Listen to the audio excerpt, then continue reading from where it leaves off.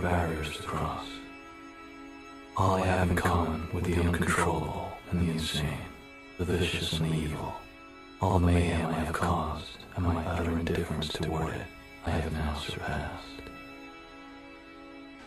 So while I'm here, folks, I thought I'd talk a bit about WebSheriff. I spoke about them a bit on my old channel, Rob Lester Blogs, and I want to talk about it here because it's still annoying. The fact they filed multiple false DMCAs on material which was causing some negative feedback towards a well-known British psychic. So they disregarded the law, misused the DMCA, all because they're a company which is meant to sheriff the internet. One problem though, if you're not actually coming from a place of authority and legality, you're not a sheriff, you're a vigilante.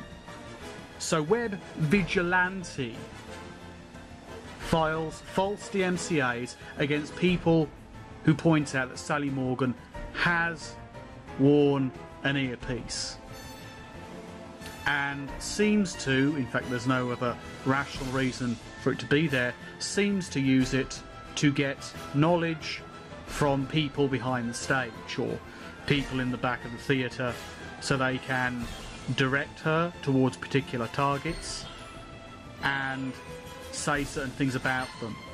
So people who send in letters, people who send in notes, people who can, well, easily be researched through the internet if needs be, or with special programs which you can purchase to get information on a personal level about people. Yeah, so she probably was being fed information.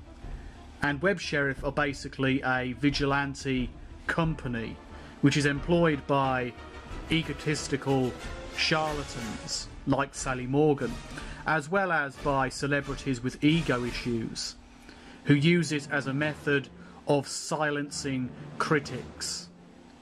They can dress up their critics as haters and get them DMCA'd. And of course, when the videos disappear with that material, they can simply say, well, it must have been because of the biography channel filing a DMCA, or using WebSheriff as the conduit to file a DMCA.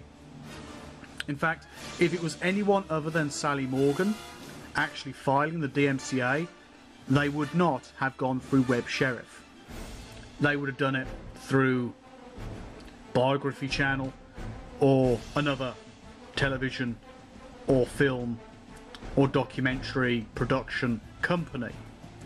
So obviously it was Sally Morgan, and Sally Morgan hires these bullies to shut people down, obviously not just against me but against many others too, some of which no longer are active on their channels. So when they lose a video, there isn't a song and dance about how they've been fucked by Psychotic Sally, so it doesn't come up as much. Sci-Fake was of course DMCA'd also, and I got a number of DMCAs, 3 against Rob Lester Blogs, 2 of which are now returned. Robert W. Lester and several other backup channels which also got DMCA'd. But I won't allow bullying like this to go unrecognised, okay? I won't allow groups like WebSheriff to get away with fucking people just because they're hired by a Z-list celebrity. Someone who gets their celebrity status by playing upon the vulnerabilities within people and the gullibilities within people, which in and of itself is indeed a vulnerability, but there we are. They basically play upon the mourning, the sad and the impressionable to try and make out that they have contact with spirits. And there is no serious proof from an impartial organisation that they in fact do this. In other words, when it comes down to Psychotic Sally, she is a major league bullshit artist who uses her trickery to make herself rich. Are we clear here, boys and girls? Because it's pretty damn clear from where I'm standing. Green food still costs a holding sector of each other. Admiral, we have enemy ships in Sector 27. It's a trap.